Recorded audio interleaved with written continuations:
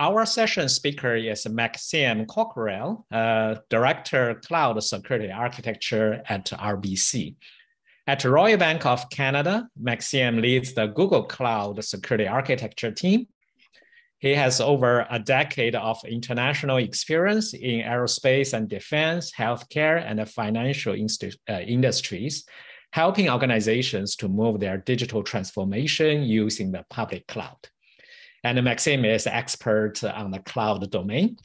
And today, Maxime will talk about security controls in the public cloud. All right, so let's welcome Maxime, and then Maxime, all yours. You can start your presentation. Perfect, thank you, Ryan. I will share my screen. Okay, perfect. Hello, everyone. My name is Maxime Coquerel, and I'm Director of Cloud Security Architecture team at RBC. And I have the pleasure to lead the Google Cloud Security Architecture team. I'm a tech blogger since 2012. You can follow me on LinkedIn or Twitter. And my goal today is to give you an introduction about security control in the public cloud. My presentation will help you to identify and define preventive, detective, and remediation security control for Azure, AWS, and GCP. If you have any question during the presentation or maybe after this presentation, do not hesitate to let me know. I know you have a chat feature. You can send your question, and if you want, you can also send me your question after this presentation via LinkedIn or via Twitter. That will be my pleasure to help you.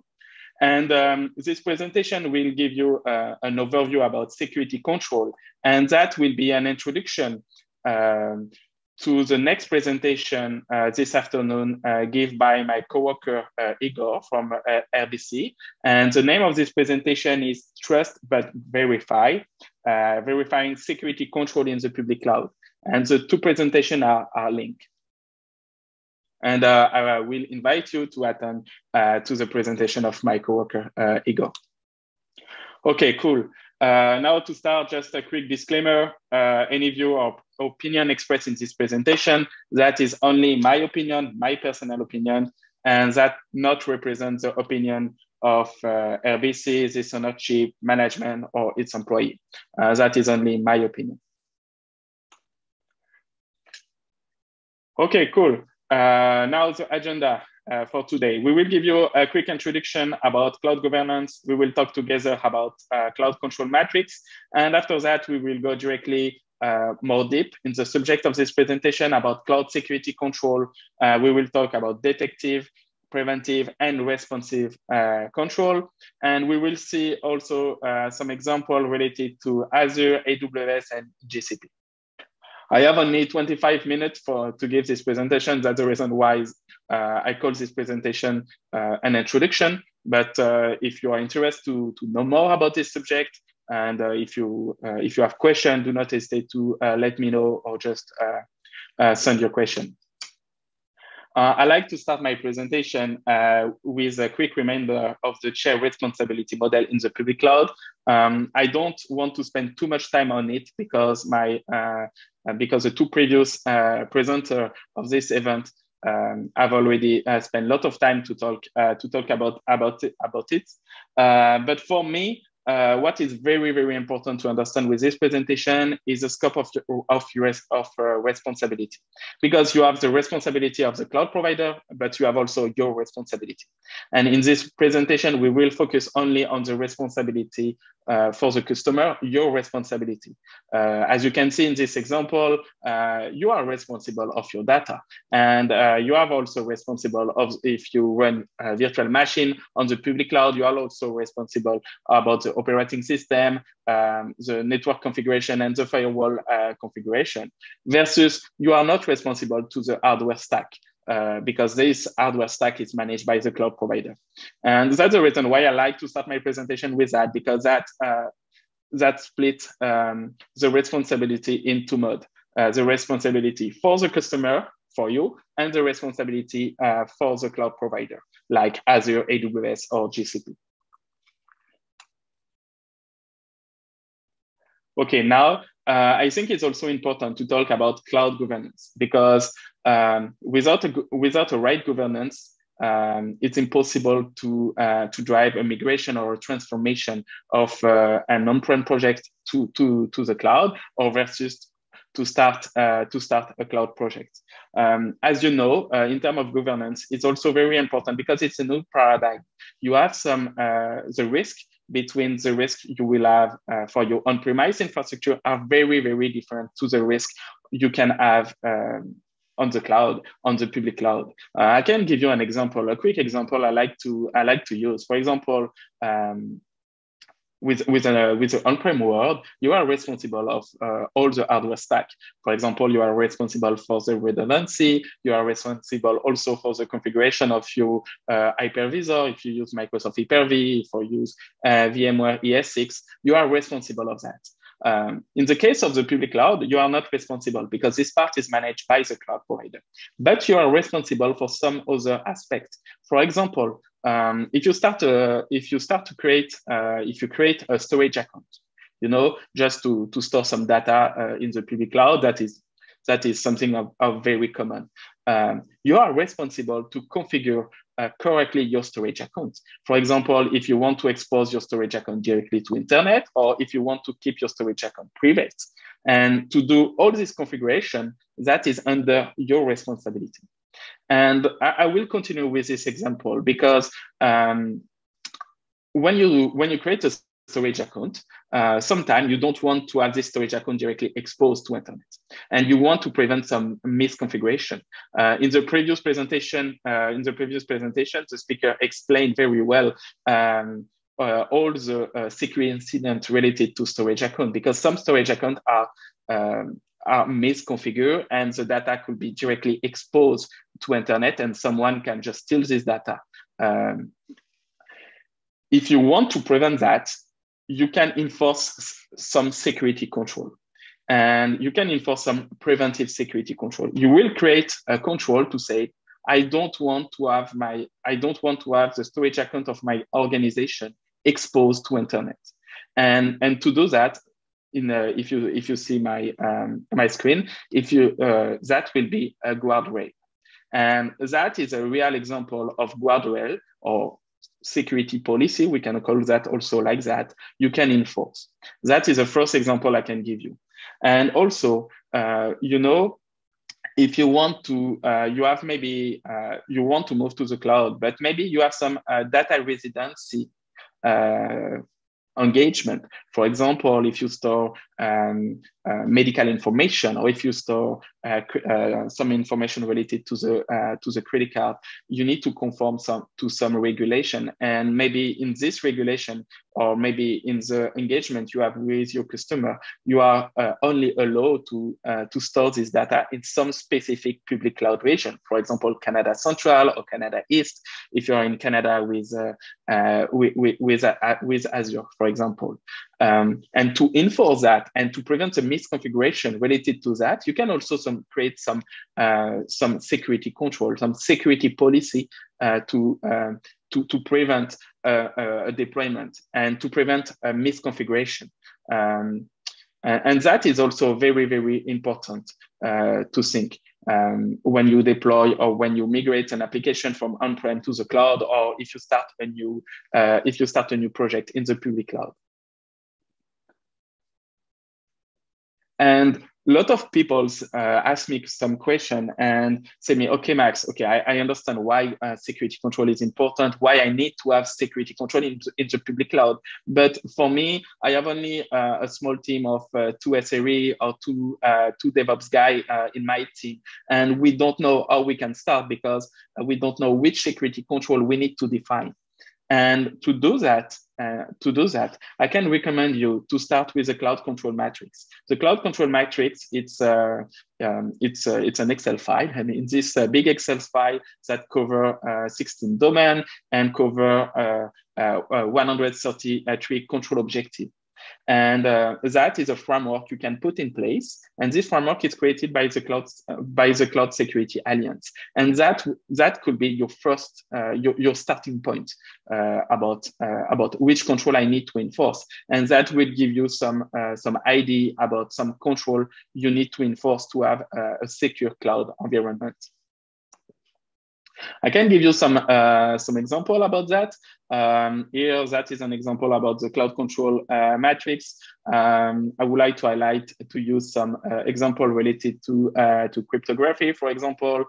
Some best practice is also to have data encryption, and you can have, when you are in the public cloud, you can have different level of data encryption. For example, you can use encryption provided by the cloud provider to encrypt your data, but you can also, if you want to do that, you can also bring your customer managed encryption key, your CMEC key, and if you want to encrypt the data, and that could be a type of security control you can define also, and also. If we talk about encryption, what we can recommend you is to have encryption at rest and also encryption in transit. And that's why I think the cloud control matrix, it's a very good starting point for a lot of organizations. And from this cloud control matrix, you can fork that and you can create your own custom control applied to your different use case. But now let me redefine, because I talk about cloud control. I have already talked about preventive, detective, but if you want to understand the difference between a detective versus a preventive control, I will take the time to explain you. Detective control, it's only a security control you will define and you will apply. And this control, when this control fires, that only will you generate some notification, some information to say, oh, Max, you have a developer in your organization who has deployed a storage account is not in approved location. For example, a storage account tried to deploy, a developer tried to deploy a storage account in the US region, and the detective security control will only say that to you. You have someone who have already done that, and that will inform you. The key word to understand in this case is inform you. So preventive control will block your developer or your DevOps guy to do a deployment of a storage account not in approved region. And that is very important to understand the difference between detective and preventive. Detective that will inform you, and preventive that will block. And I think when you understand that is a two type of security control we have in a lot of organizations.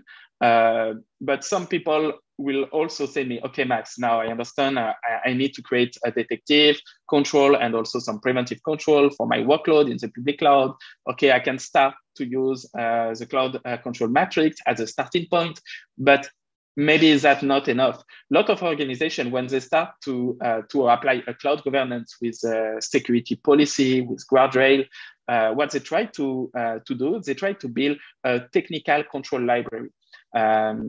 As you can see on my screen, you have an example of technical cloud library for Google Cloud. But what is very important in this case, and what I want to highlight to you in this case, is the input required to create your cloud control. The input required to create your cloud technical control library. As I said before, some security control can be extracted from the cloud control matrix, but could be also some best practice and also some cloud control requirement. And also you have maybe some internal security policy and standard. For example, maybe you can create some security control because you have some naming convention in place in your organization and you want to enforce that in the public cloud. That is some example of input who can help you to define your cloud technical control library. That is very important. And in my introduction, I said preventive, detective, and we have also some responsive control. That is also another very good point I would like to take the time to explain you, because when you have a preventive that block that block a deployment, that prevent misconfiguration. That is when it's a preventive control, when it's a detective that inform you. But when an organization have a good maturity level and they have already detective and preventive control in place, the next step, they want to have responsive control. I will use this example here. As you can see, that is applied to the Azure platform, but that could be applied to AWS and GCP. And in this case, what we have a virtual machine, a Linux virtual machine directly exposed to internet, and the SSH port is exposed to internet. And an alert was generated because someone, a malicious guy, tried to brute force the SSH and tried to find the login and the password used by the SSH process of your virtual machine. And an alert is generated, but in this case, you have two options to prevent this misconfiguration. The first option is you need to say to someone, okay, we have an alert, and you need to go to the network security group and fix the network security group, because in the case of this network security group, it's maybe open to all the internet, and you want to restrict the scope, and you want to define which source IP can access to the SSH port of my virtual machine, and not all the internet. That is the first step. The first option is to do that manually. But if you want to have an automated process, because maybe you don't want to wake up your sysadmin at 2 a.m. in the morning, and you want to have a process to do that, you can automate that. And that's the automation part. That is a responsive control. So the idea is to have a playbook, and when your alert is generated, that will automatically trigger a playbook. And this playbook will fix the misconfiguration for you. And in the case of Azure, you can automate that it's very easy to automate that. And for that, you can use Logic Apps, and you can define some workflow automation in Azure Security Center. And in this case, when an alert will be triggered, that will automatically trigger the right Logic App, and the Logic App will fix the misconfiguration in the network security group for you.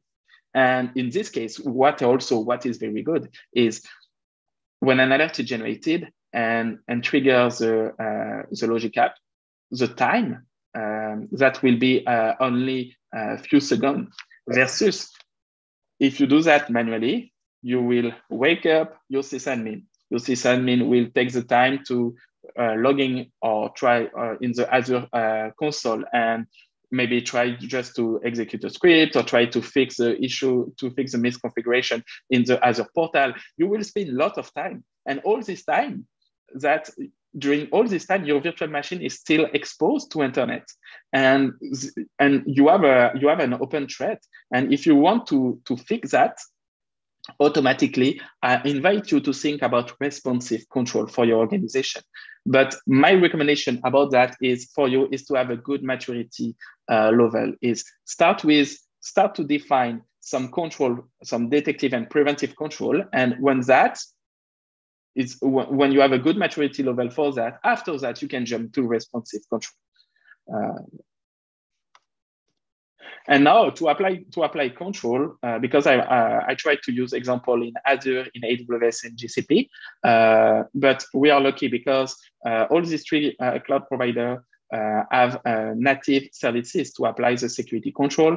In Azure, we can use Azure Policy, and what is good with Azure Policy is we can enforce preventive, detective security control. And also in Azure, as I said before, we can leverage a service like a Logic App to do the responsive part of your security control. Just to give you an example, in this case, I put you an example about an Azure policy, and the goal of this Azure policy is only to say, okay, we have already defined a list of allowed location, for example, Canada Central or Canada East, and you want to only allow this location. Your developers are not allowed to deploy resources in resources in the location which are not defined in this list. That is an example. And after that, what is good also with Azure policies, you can apply your Azure policy at different level in Azure. You know, in Azure, you have your tenant, and in your tenant, you can have multiple subscription, and you can organize these different subscription in management group, and you can apply the security, the Azure policy, you can apply the Azure policy at the management group level, or you can also apply at the subscription level as you want. And you can also manage exception, because that is also important to understand in your workflow when you define security control. Sometimes you have no choice to create exception, and you can create exception at the subscription level or at the management group level.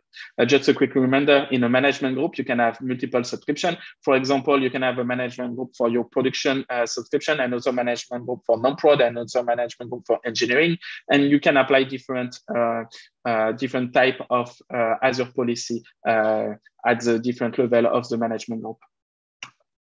And you have the same concept, the same similar concept in AWS. In AWS, if you want to apply preventive control, you can use SCP, Service Control Policy. And also, if you want to apply some detective security control, you can create an AWS config rule.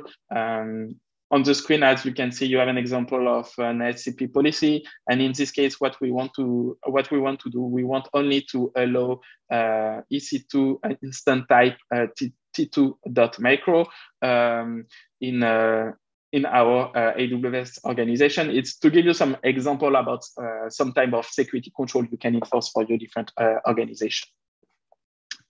And you have also the same thing for GCP. In GCP, you can have, if you want to apply preventive control, you can use organization policy. Now it's not possible to create some custom organization policy, but Google has already defined more 100 organization policy to you. And with some example, you can apply that also. As I said, for Azure, similar in GCP, you can apply that at different level. You can apply that directly at the folder level, or at the project level of your GCP resources. And also you can create some exception. Is also possible to do that. Sorry. In terms of conclusion, I think I have 2 or 3 minutes to do my conclusion. That was an introduction about what is a security control, what's the 3 main type of security control: preventive, detective, and responsive, and also how we can apply the security control and leverage native services in Azure, in AWS, or in GCP. But what I would like highlight to you is, before to start the coding part of the security policy part, think about the big picture, and try to build a governance framework. And when you have this governance framework in place, you can work to define some security control. And when you have your list of security control defined, you can start the coding part and create your Azure policy or organization policy and deploy that. That is very, very, very important to follow the 3 main stage: design time, build time, and run time. That's all for me. If you have any question, do not hesitate to let me know. That will be my pleasure. That was an introduction. An introduction about security control in the public cloud. And thank you so much to having me for this presentation. Oh, I have a question. Perfect. I am familiar with Microsoft Azure only. Or it's easy or difficult for me to learn AWS and GCP? That is a very good question. And thank you so much for this question. What I said to my team member and to all the people who try to ask me this question, said, okay, I know one cloud platform, or I can jump to another cloud platform. It's very, very difficult to know more to 2 cloud platforms because the market change very fast. The number of features also change very, very fast. For me, what is very important is to invest time to have a very good knowledge of one cloud platform. And after that, you can jump to another cloud platform. And in terms of learning, what I recommend you to do is to attend to some to some presentation like this presentation. And also you have some on-link platform available. For example, you have LinkedIn Learning. If you speak French, I invite you to follow my courses on the LinkedIn Learning platform. And you have also some platform like Cloud Guru, Udemy, Pluralsight, and you can follow some cloud courses. But that is the first step, is follow courses is something of good, but that will not replace your hands-on experience. And for that, I invite you to start a project. That could be a personal project if you don't have the chance to do that in your day-to-day at work, but try to practice. And that is what I invite you to do if you want to learn a new cloud provider. Okay, I have another question. Cloud providers have different ways to implement their security control. How can we manage those control in a multi-cloud environment? That is also another excellent question. A lot of people have already asked me this question. In my case, you have some external vendor tool who can help you to enforce. You will define the security control in this vendor tool, and they will try to apply the security control in AWS, in Azure, or GCP. Based on my experience, if you start your journey in terms of cloud security control, I invite you to use a cloud native feature offered by the platform. And if you want to have the same way to deploy all your different cloud security control for Azure or for AWS or for GCP, in terms of coding, you can leverage a language, an infrastructure language like HashiCorp or Pulumini, for example. And you can use this type of language to create the security control for Azure and also the security control for AWS for your organization. I hope that answer to your question. And in my case, I recommend you, if you start your journey, your security control journey, to use a native feature versus to use an external tool. Do you have any other question? If you don't have any other questions, thank you so much for your time and to attend to my presentation. I know some people are students, cloud professional. If you have any question, want to know more about that, we'll invite you to check my blog, zikmax.net, or contact me on LinkedIn. That will be a pleasure for me to try to understand your problematic and also answer to your question if I can. And if it's not possible for me, I will try to dispatch your question to another person who can answer to your question. Thank you so much for your time. Thank you, Brian, for this opportunity.